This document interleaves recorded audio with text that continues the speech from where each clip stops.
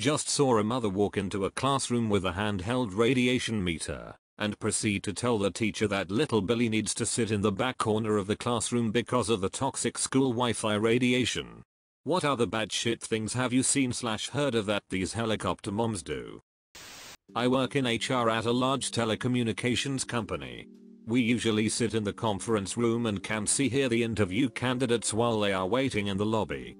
This poor guy was probably 19 or 20, and his mother wanted to go into the interview with him. We actually had to ask her to wait outside the lobby, because even after being asked to sit down, she said it was her right to be in there. What the duck? Guy didn't end up getting the job, and she later called and asked where she could send an appeal letter. Wish I had saved that letter, it was intense.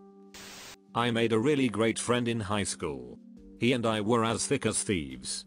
Early on in the friendship, my parents took us to a movie. I don't remember the movie, but the start of it got delayed by technical difficulties by about 20 minutes. My parents called from their cell to let my friend's mother know, but only got the voicemail. Thinking that would suffice, we all proceeded to have a good time. Fast forward to the end of the movie, my mom turns her cell phone on and discovers her voicemail box is suddenly full. 20 I believe was her limit. All of them were my friend's mother calling pleading for us to return her son, and she would pay any amount we demanded, and that if we called back soon she wouldn't go to the police. She literally had thought we kidnapped him. Suffice to say, when we got him home, only 20 minutes later than planned, the conversation was rather awkward. My dad figured out exactly how long it took to walk home from school, as in literally walked it himself, and then gave me exactly that long to get home every day. If I was more than 5 minutes late, I got a beating for ducking around. Then they got mad that I had no friends, and after a protracted argument and fight I got an extra 15 minutes to make friends after school. That winter, I got in a snowball fight, and was having fun and didn't realize I'd gone a little too long. So dear old dad drove to my school and started wandering around, bellowing my name until he found me. That was a blast.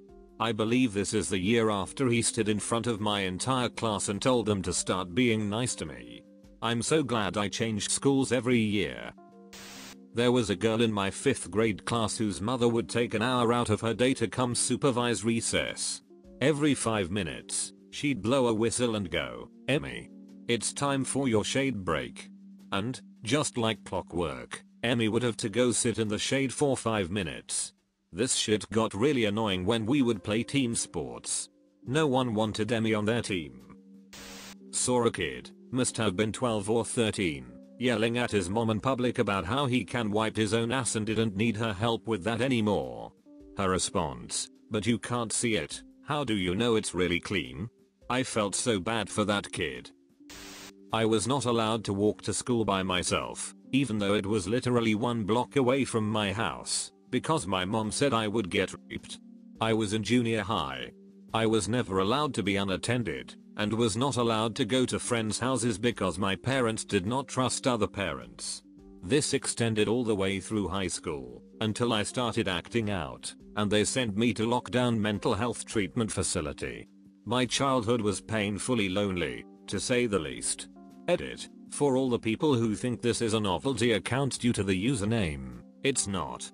I definitely exist, and this definitely happened. You haven't seen anything until you've seen helicopter hockey parents. They don't only hover over their kids, they encourage horrible sportsmanship. A few years ago, when my goalie brother was playing squirt AA, so about age 9 to 10, the opposing team equipped themselves with the age-old strategy of run the goalie. The coaches were in on this. The parents cheered bloodthirstily whenever these little jackasses rammed into my brother, and they kept this up more than they attempted to score. My brother had had enough. Poor kid snapped and walloped the next boy who skidded into his crease, the net area, which was totally justifiable by that point. This redneck looking woman and her husband immediately got up, started screeching about their poor precious Joey, and get that goalie out of there, referee. Eventually their whole cheering system was on their feet and yelling out obscene shit about taking my brother out. To 10-year-olds. They all got escorted out by security. You cannot make this shit up. I have a cousin who lives in northern Michigan. where youth hockey is a very big deal. My cousin was voted president of the league one year, and his first priority was to get the parents to only encourage good sportsmanship and friendly competition. He sent out over a dozen letters before the season even started, to the parents of players throughout the league stating that any parent seen shouting profanity, encouraging violence or cheating, etc., would be permanently banned from all future games.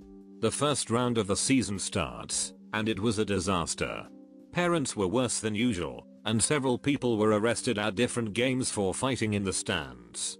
Needless to say, the letters hadn't worked. So my cousin decides to hold a meeting for players and coaches, only to discuss the problem. After having the police forcibly vacate a few parents who didn't agree with the players and coaches only aspect of the meeting, he asked the players what they wanted to do. Most of the players actually said they didn't want their parents to come to games.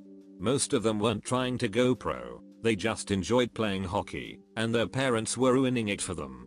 So they took a vote at the meeting, and my cousin sent out one last letter that simply said, parents, step-parents, foster parents, legal guardians, etc., were no longer allowed at official league games. If a parent was spotted, that team would forfeit the game. If they came a second time, that team forfeit the season. My cousin got some death threats, but nothing ever came of it. I went from 4th to 12th grade being homeschooled. Around the 6th grade area, my mom thought it was a good idea for my sister, also homeschooled, and I to go to some sort of homeschool event in Stone Mountain, GA, very conservative, Christian area. Also where the second KKK was formed, TYL. What the hell, it was a day off of sitting around the house, and there was some cool stuff at Stone Mountain. So we went, and it was probably one of the strangest experiences of my life. All the kids had this sort of glazed over look on their faces. I quickly found out why. Most of the kids I talked to were on some sort of ADHD medication. That was the saddest part looking back on it. While the few lucky unmedicated ones of us were off at the playground, most of these kids just sat around looking at the ground with their mothers immediately beside them. But anyway, back on track with the story. I eventually found another kid who played soccer, and he seemed pretty normal, or so I thought, so we spent some time kicking the ball around. Both of us seemed pretty content on wasting time until it was time to go. Then, his mother came along. Cooper. Milky's. His face went bright red, and I was completely perplexed. What the duck are Milky's? His mother promptly strolled up in the exact same ducking outfit as the kid, glared at me, and then produced a bottle, as in a ducking formula bottle, from her ass. I shit you not. She reached inside the back of her pants and pulled out this bottle. She then proceeded to say, "Nice warm Milky's for my little boy." At which point I promptly turned around, found my mom and sister, and straight up told them, if we weren't leaving I would just wait by the car. Apparently, they had seen some weird shit too, and agreed to leave. We then went to Popeyes and ate chicken while telling stories of these strange people. I was terrified. TLDR, mom of an 11-12-year-old kid, wearing the same exact outfit as him, pulled a bottle of warm milk from her ass, and told him it was time for Milky's. When I was in high school, I would go teach French to elementary school children with a few friends of mine. I used to do magic tricks for the kids because they would go absolutely apeshit, and they all loved it. One day, I was teaching them, and I told them I had a special trick. I did the Balducci levitation, magic spoilers, for them and they went ballistic. Afterwards, the teacher pulls me aside and sternly tells me that I'm lucky she didn't throw me out of the classroom, because one of the students, who happened to be absent that day, is, and I quote, anti-Wiccan, and isn't allowed to view black magic. Alrighty, I have a few. I worked at Whole Foods, and that is ground zero for lunatic parents. There was the nutritionist and her mom that didn't want anything scanned because of the radiation.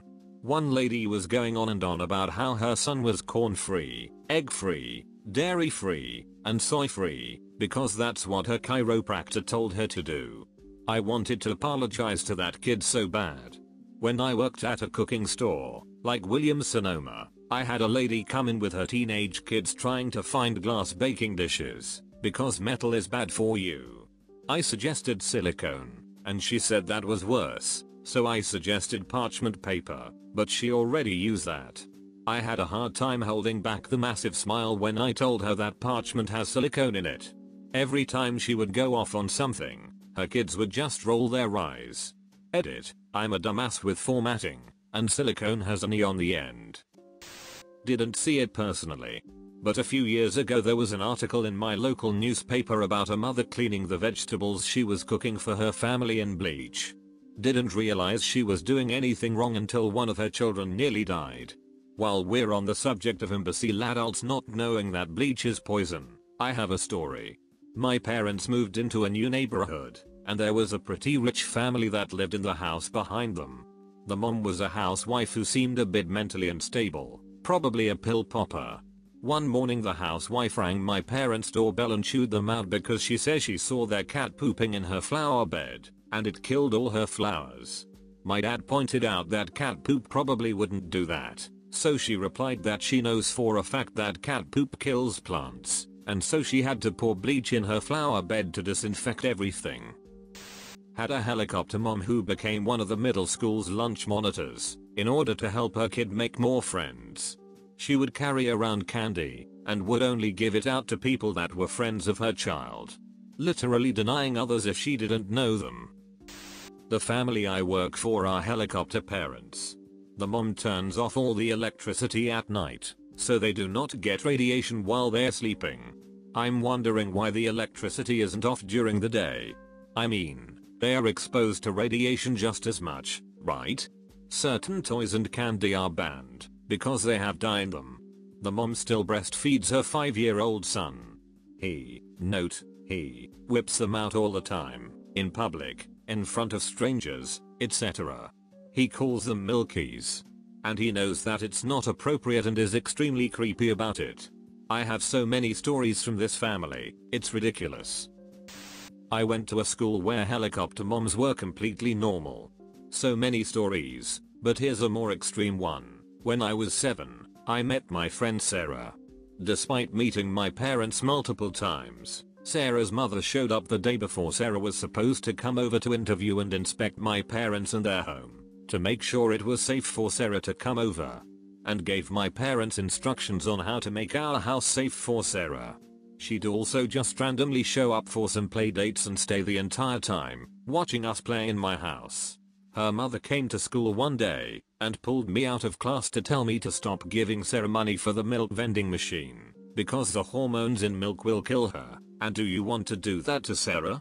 We had school from 8:30 to 3:30, and then after school stuff until 5:30, and Sarah would only have lunch and one snack, usually fruit. They also managed her meals, by making them up and laying them out in the fridge, breakfast, lunch, snack, dinner. Cupboards were not to be touched, ever. When we were in high school, age 14 to 17, Sarah wasn't allowed to leave school property for any reason. We used to go out for lunch and had to leave her behind, no cafe in the school.